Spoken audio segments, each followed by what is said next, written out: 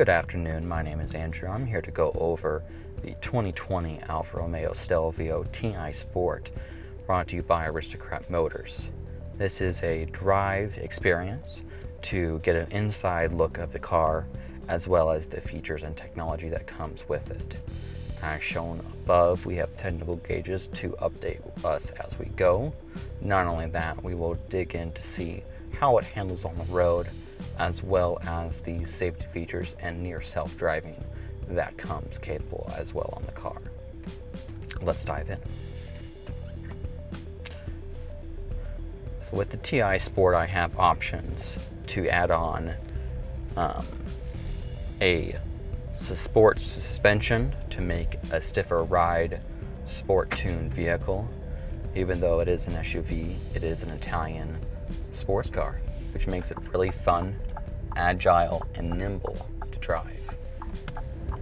Right away, you're going to notice my large paddle shifters that I can automatically use if I like, or I can go from my drive mode selectors back to natural to dynamic. So right now I'm in natural, which means my limiters are off, but I still have a comfort steering and suspension, as is not to rev up higher RPMs. Once I go to the dynamic mode, my RPMs go higher revs, as well as a stiffer steering and suspension. Immediately I can feel a difference between the turbo from natural to normal to dynamic. When I drive in the dynamic mode, I can just feel it want to go and pull me. The torque is apparent.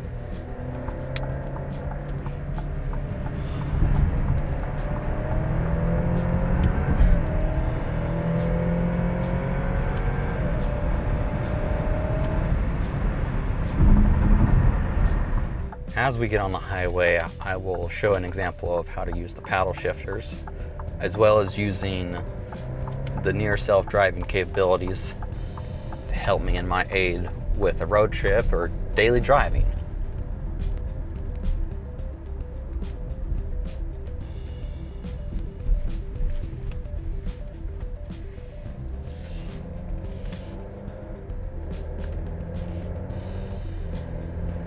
So my traffic jam assist is already ready, which that will mean if I'm in an event of rush hour traffic, or if I'm in construction zones, it will not only keep me centering the lanes, but it will also create lanes for me.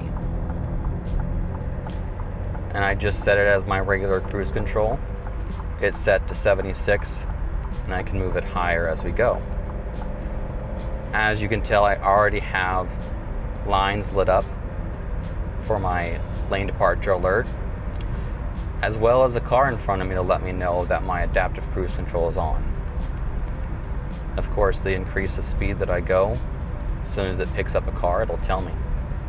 The cool thing about this is that I can add as many lines as I want to give myself more space or less space.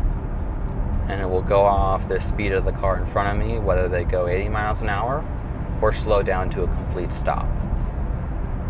And of course I can adjust that to get closer and closer. And this is my drive. And it gets to the point where I can just hold on like this, but of course if I take it off, it's gonna light up and then eventually say, put your hands back on the steering wheel.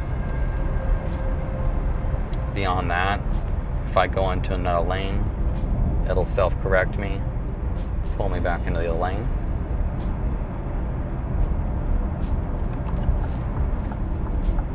And then it slows down for the person in front of me.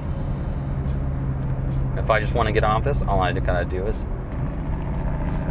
cancel my radar cruise control, and it's off.